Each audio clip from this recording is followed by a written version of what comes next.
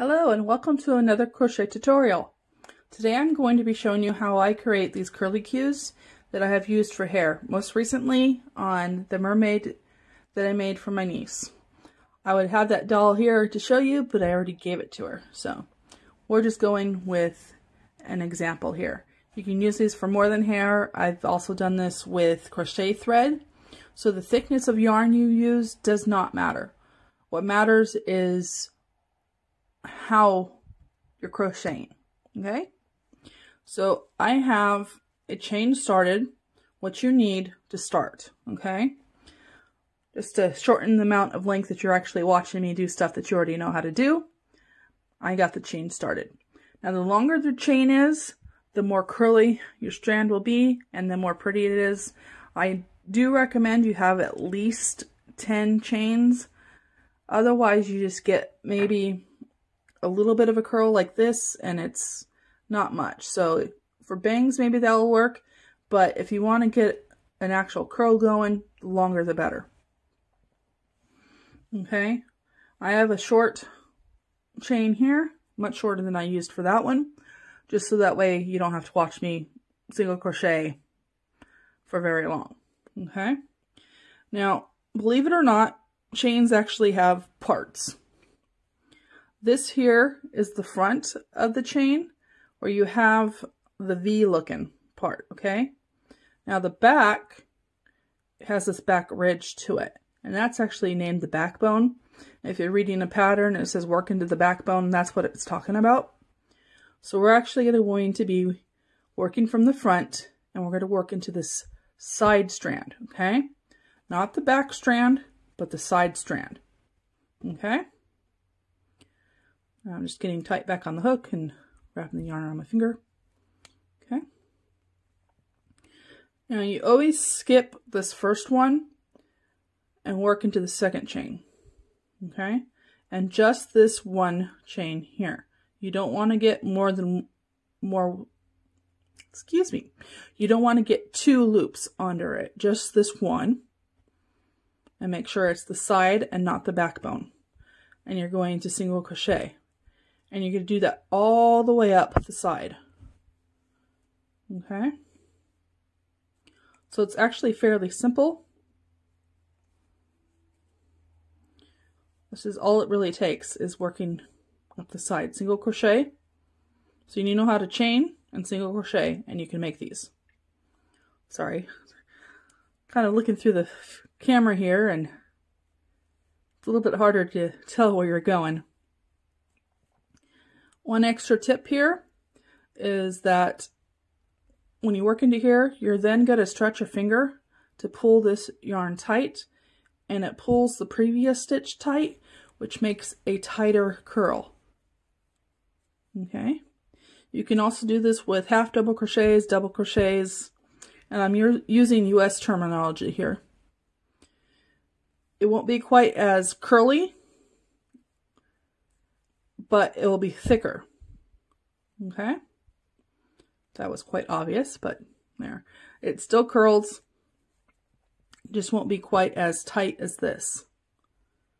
So I'm going to quickly finish this up. And one thing I wanted to point out here is don't worry if it doesn't curl on its own. Once you get done all the way up here, I'll show you what to do to make it curl. It just needs a little help sometimes. So I'm just doing this quickly. Okay. 2 more.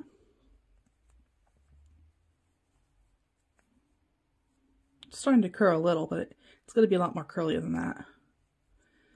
Now, you can either tie off here or leave it, and I'll show you what a trick you can do if you leave it. Okay. So give it a little twist. Help it twist. And then you get to be curly. And it will hold that curl. Okay. Now, this obviously is shorter because the chain I started with is shorter. So the chain I started with was about this long. So you can see it shrinks up quite a bit. So when you're deciding how long of a chain you might need, keep that in mind. Now, most directions tell you how many chains you need, but if you're making something on your own, it might take you a few tries to get to the length you want. Okay, so if you left it, you get it back tight. This is what I did for the mermaid, is that after finishing that one row, I just went into another chain. Okay. And then crocheted up, and it came another curly Q. Okay. So you just keep doing that. You can make it as long as you want, so you have a bunch of strands and they're all connected. Less sewing for you to do, and it gets you that big hair piece. Now, if you go check out my mermaid video, I show the hair on there. I lift the top layer up, and you can see how the bottom layer was made like this, where it's just one connected to another, and at the length that I needed. Okay. Now, that is a paid pattern from a book, so I'm not going to actually give you the instructions for that, because that's a big no-no. But if a pattern calls for that, that's what they're doing.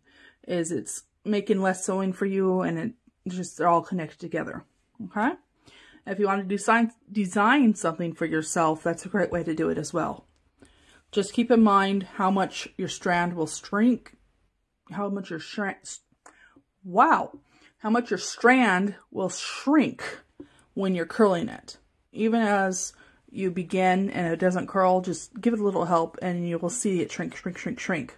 So, chain length does matter here.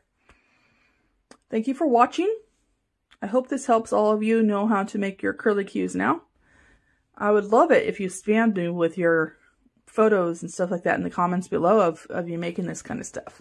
You can also leave comments of requesting certain types of videos. If I know how to do it, I'll make a video on it. So thank you for that. I'm also responding to comments.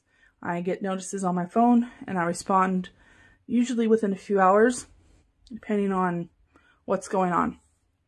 So subscribe, please. Thumbs up. Let me know what else you want. Thanks for watching. See you next time. Bye.